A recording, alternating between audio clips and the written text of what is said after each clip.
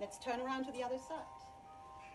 Let's practice pushing the back foot down, reach forward and bend the knee. Push forward and bend the knee. Yeah, so this is the activity. And this is actually passive. You just drop the knee, yeah, which brings you in a nice upright position. Now add the arms, spread the fingers, and contract.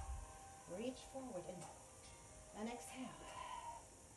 Inhale, and exhale. Reach to the front and come back. Yeah, can you really explore and celebrate this expansion, explore the range of motion, the alignment, the strength, the flexibility. Oops, I'm sweating. It's super hot here, like 36 degrees Celsius. One more. And then you hold. You find your personal hold. Here, here, here, here. And even come a little bit closer. And again, remember, this is grounding. Element earth, grounding and centering. Getting connected with your feet, your legs. Isa, Poland. Oh my God, this is so much fun. Hey, Mickey. So much fun to see you. Meredith.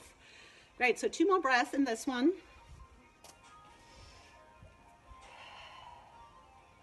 This is our second move. I want to build a little choreography. I mean, not really choreography, but you know what I mean. Bring the arms back, come back into center. And come on your mat or on your carpet in your living room, doesn't matter. Feet parallel. So, our third exercise, which we are going to add on, is a spiral exercise. So we are spiraling around the center axis of our body. Feet parallel. Let's do the hand first. Right hand, yeah? Right hand to the front. Show me your palm. Give me a gift. I'm giving you my gift. And then you circle